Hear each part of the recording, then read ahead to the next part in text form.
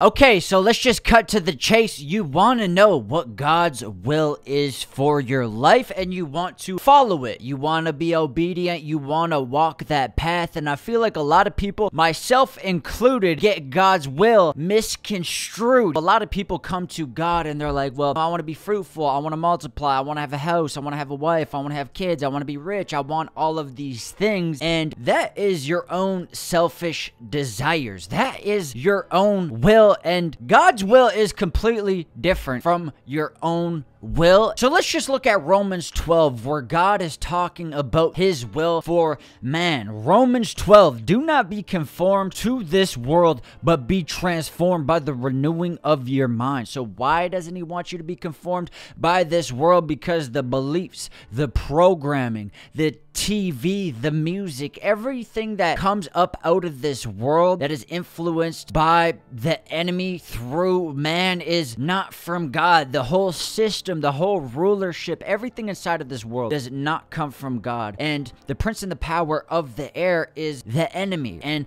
us as man, we have free will. Do we want to be righteous, or do we want to live a life that's sinful? Obviously, it's more difficult to live a righteous, sinless life and to follow God. It's a broad path to destruction. So that's why this world is under the influence of the evil one. God is not chaining us, saying, you gotta follow me, you must walk with me. No, God wants to know if your love is true, if your love is pure, and if you really want to follow him. And that's why we have free will. That's why we get the choice to decide, because that really proves our loyalty. So anyways, he doesn't want you to be conformed to this world, but transformed by the renewing of your mind, that you may prove what the will of God is, that which is good, acceptable, and perfect. Now, there's three different tiers when it comes to God's will. There's one that's good, there's one that's acceptable, and there's one that's perfect. And a lot of people, including myself, when they think about God's will, they think about money, popularity, houses, kids, lands, all of these different things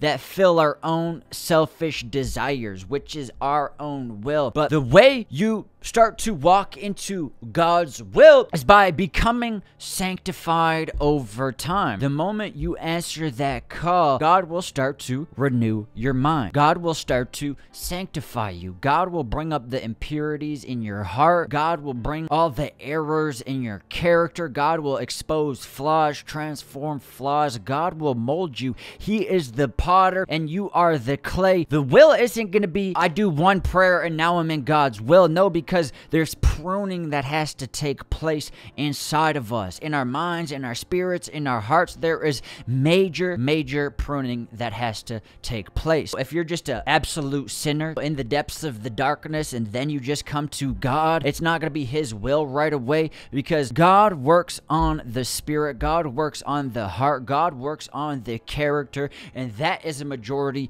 of his work. And things will change on the exterior the more interior work that takes place. The more interior things that change around inside of yourself, the more pure you become, and the more the impurities get out of your system, the more your life will start to change on the exterior. So when you think of all the luxurious things, there's a lot of work that has to take place. And for God's will, you need a heart that is like God's. You need eyes that are like God's. You need a spirit that is like God's. And that takes pruning, that takes sanctifying. And over time, when God transforms your mind, your spirit, and your heart, there will come a time to where you will have the desire to go and pursue God's actual will, what he wants and what he desires from you, what he desires from your vessel, because his will and your will are completely different. We have our own selfish tendencies of money, of greed, of pride, of exposure, and then there's God's will. Sometimes it can be boring. It's like, yeah, like, this is strange. I don't want to do that. That sounds ridiculous. That's not something I even want to do. That's not something I even want to be a part of, but you can tell it's of God and it's what he wants you to do. Ephesians 5:17, therefore,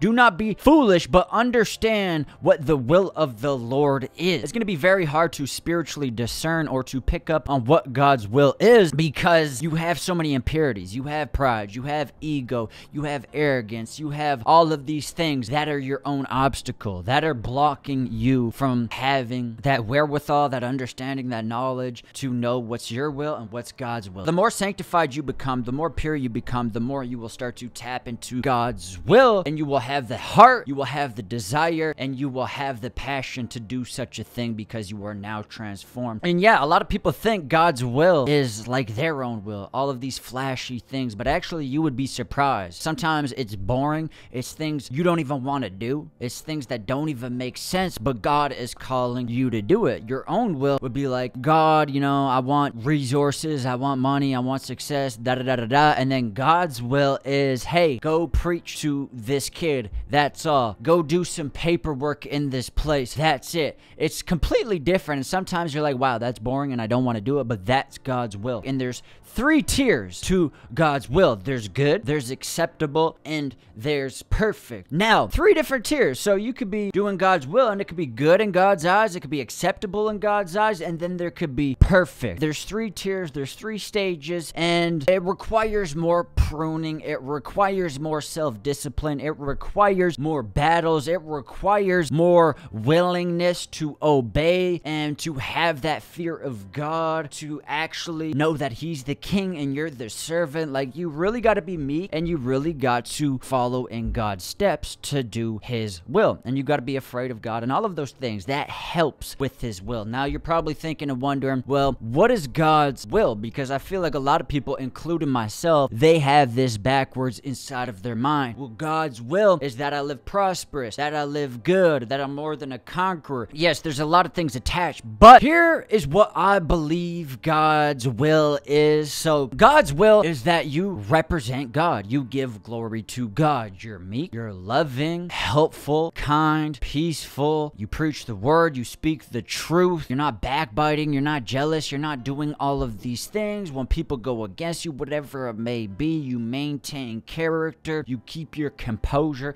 and you give the glory to God. When Jesus walked on this earth, He was kind and respectful and loving to everybody. And here is another scripture. The one who commits sin is of the devil, for the devil has sinned from the beginning. The Son of God was revealed for this purpose, to destroy the devil's works. So when you're in God's will, technically you are destroying the devil's works. Now, you're not up against the prince and just going with the boxing gloves, because you would be defeated, but there is spiritual wickedness in heavenly realms, and then we have the physical. There's battles going on up there, there's battles going on down here, and your job in God's will is to destroy the devil's works. A lot of people think it may be something contrary, like, oh, I'm just going to make music, I'm going to do something that's amazing, that's lovely, that's going to please myself, but in reality, you are destroying the devil's works. Now, of course, when you're working with God, you're going to be sent certain battles, certain things, you're going to go through a lot of different experiences. It's completely different from just being a normal civilian, because here, I want to show you guys something right here. So this is what happens when you start moving and operating with God. For we do not wrestle against flesh and blood. So the normal human is wrestling against flesh and blood. They're arguing with their boss, they're disrespecting authority, they're talking back to others, they're in arguments, they're in the flesh and blood, and that's their battle. Listen, when you're walking with God, that is the lightest battle of all time, and if we could just go back, man, that would be amazing. But when you start walking with God, here is what you will be equipped for, but against principalities. So what is this? Well, it's princes and regions and territories of demonic powers, against the rulers of the darkness of this age, against spiritual hosts of wickedness in the heavenly realms. So it starts to become very spiritual, and it just depends on how far you want to go, what you're equipped to fight against. There are some people who are going against evil rulers, governments. Like, it just depends. It's all based off tiers. God is not going to give you more than you can handle. Now, there is going to be flesh and blood things that do go down, because the enemy, he has a systematic string of people he can operate through, demons, and the way the enemy gets access, uses these monitoring spirits, these demons, is by them sinning. They have an open access to to the enemy through their heart. In the Bible, it says, do not give a foothold to the devil. Do not be bitter. Do not be angry. Do not have resentment. So everybody who has given a foothold to the devil can be accessed by the devil. And that's one of the ways that the enemy operates, is through like a systematic string of people. But it goes way beyond that. But against principalities, against powers, against the rulers of the darkness of this age,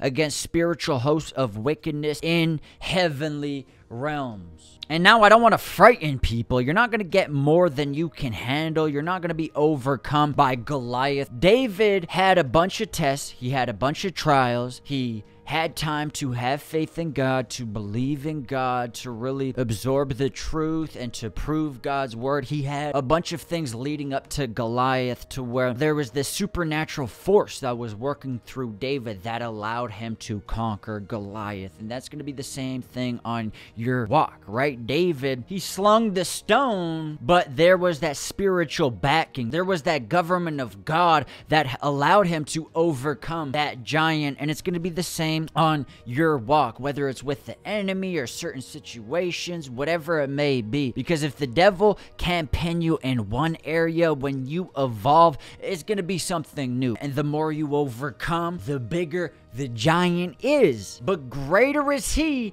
that is in us than in the world. But yeah, you're not going to be faced with more than you can handle. You're going to have tiers of demons. You're going to have mice demons, maybe when you're first starting off. And you're going to have, you know, your own internal battles that are quite subtle, like mind attacks and this, that, and the third, that don't really last long. And then you overcome that. And then now you have rat demons, and you have, you know, a new thing that's going on. And then you have a bear. And then you have a lion. And then you have this that's going on. And then it progresses, and then it advances. Spiritually, you become more heavier after you overcome. You have more authority. You have more belief, just like David did. Here's another scripture. After removing Saul, he made David their king. God testified concerning him, I have found David, son of Jesse, a man after my own heart. He will do everything I want him to do. So whatever God wants you to do, you got to be prepped and ready to do that. And you can't be ready to do that if you have, you know, conflicting thoughts, if you're your own obstacle, if you're in the way, if you're not sanctified enough, if you're blocking what God is doing, or whatever it may be. Like, it takes some time before you have the heart of God, you have the eyes of God, and you're thinking in accordance. So that takes some time. And there's always going to be stages. There's going to be tiers. You have to understand that God is the one who puts people in authority. God is the one who lifts people up to the next level. God is the one who promotes, because it's all spiritual. God will never promote you. God will never elevate you. God will never push you forward if you haven't done this spiritual work. It's all spiritual. He's not going to put you in a place that you are not ready for. He's not going to open up a door that you are not ready for. He's not going to give you access to the people that you are not ready for.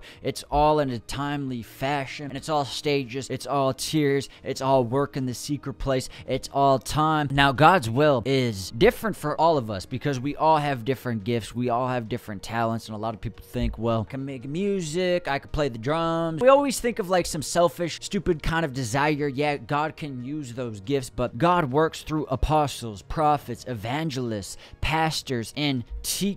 That's God's will, to have this team that is just an abundance of nutrients. We all offer something different. Apostles offer something different. Prophets offer something different. Evangelists, they offer something different. Pastors, they offer something different. Teachers, they offer something different. So it just depends what God is going to mold you into. But yeah, a lot of people have God's will misconstrued. They think it's blessing, blessing, blessing, blessing, blessing, which to get to that place, to even be in that position, takes a ton of internal work, takes a ton of heart changes, not being prideful, not being arrogant, constant tweaks, constant repentance, constant trials, constant evolution. Like, it takes a while to get to that place to where those things will overtake you, because it is deserving. You have been through more. You deserve the honor. You deserve the respect, because it's just like Joseph when he was in the pit to the palace. He deserved the love. He deserved the praise. He deserved the jacket. He deserved all of those things. Why?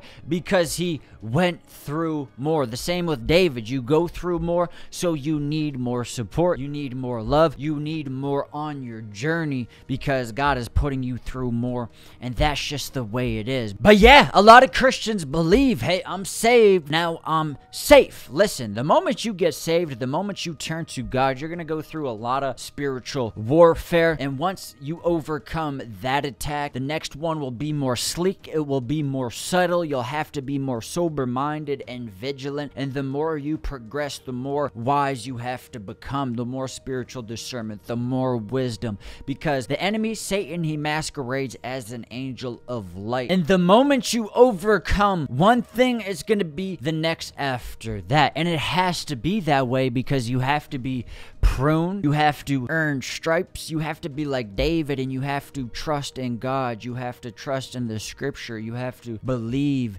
in everything it says. That is by overcoming. A lot of Christians, they have just a strange narrative when it comes to Christianity. Listen, it says we do not battle against flesh and blood. So before you were a Christian, you were battling against flesh and blood. Now you transfer over and you're on the enemy's radar. Like, you will go through mind attacks, spiritual warfare, all of these things, and when you figure that out, when you overcome it, there may be another thing. The righteous will face many afflictions. The righteous will fall down 7 times, but they will rise up again. And when you rise up again, you just have more strength. You have more resiliency. So really, all of this stuff just builds you, and it turns you into a savage. It turns you into a warrior, and it's up to you how far you want to take it. The Lord knows you go so far, and then eventually probably going to be battling governments. Just stay prayed up. The secret place is your place. That's where you battle. We do not wrestle against flesh and blood. This is very spiritual. You got to be in the spirit. You got to be in the war room. Hopefully this video was very edifying for you guys, and it was sharpening. Yeah, I love you guys, and I'll see you in the next one. Peace.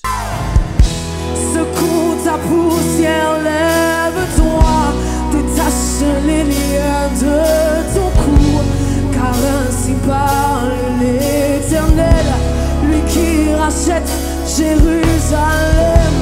On ne t'appellera plus jamais la ville autrefois délaissée. Aujourd'hui tu